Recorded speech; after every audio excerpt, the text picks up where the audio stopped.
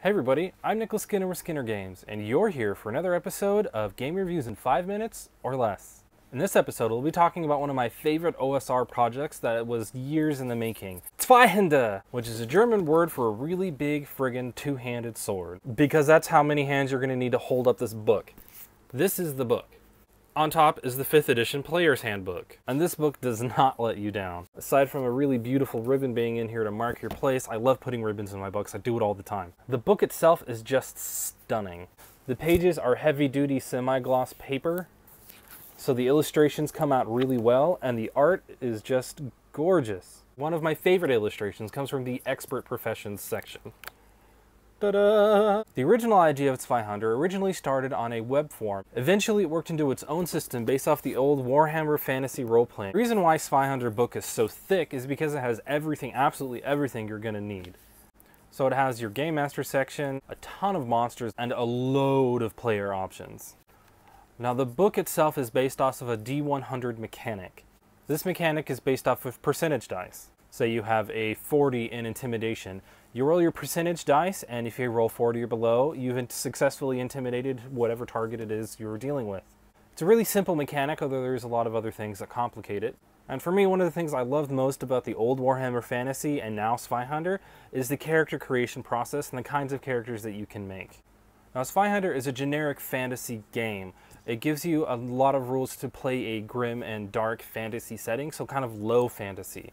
More of things like Game of Thrones, even Lord of the Rings. You can play a game in late medieval period to early Renaissance and beyond. They have rules for guns and swords and all sorts of things. You can even play an ancient steampunk game if you really wanted to. One of the more unique mechanics that came out of Warhammer Fantasy was the profession. So you rolled up your basic character, but then you had something that refined you even further other than race and stuff like that, was that you had a profession. It kind of worked like a class, but was a little bit different.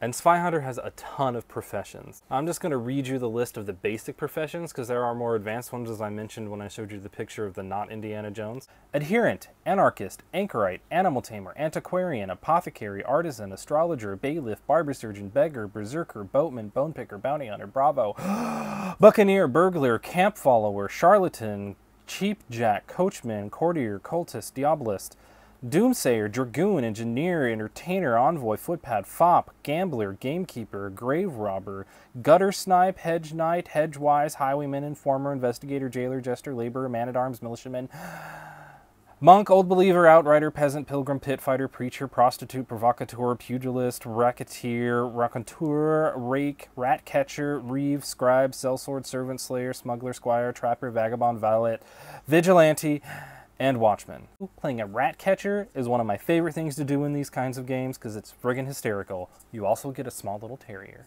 Each profession also comes with its own illustration. And there's my beloved rat catcher. So of course you have your average skills: alchemy, athletics, awareness, folklore, gambling, piloting, stealth, survival, stuff like that. You also get some neat talents that allow you to do some extra things that are kind of neat. Like for instance, Gruesome Shot. When you take aim and then make a successful ranged attack, adds 3 damage. Never hurts to have 3 more damage. There are lots of tools, lots of alchemical items. There's lots of things in this book for anybody to really pull from. There are rules for crafting and enchantment and the magic is really quite in-depth. It's a huge section. Because in the world of Warhammer, magic wasn't always a good thing. And even though this isn't Warhammer, it tries to reproduce in a generic game format the principles that made adventuring in the old world so much fun. And part of that was really crazy magic and what it did to you. For the most part, those who used magic became mutated in some way because it was opening yourself up to the powers of chaos. Although there were elven enchanters and things like that, humans had a really dangerous time using magic, and they highlight that most excellently in this book. There are also some amazing, just crazy creatures in this book, and every illustration in it is just astounding. I mean, you get everything in this book, from Templars to peasants to rat people to chaos creatures and demons. I hope one day to be able to organize a game with Zweihänder so that we can kick around the old world and slay some stinking demons. If you found this review helpful, please hit that like button and subscribe to our channel. We try and release a new video once a week, so keep an eye out. We review new games, we review old games, we review some games that are to come, and we review other things that might be useful for your game. Also check out our other show, Retro Roleplaying, where we will play through some of these games so that you can see how they work at the table. Thanks for watching, and happy gaming!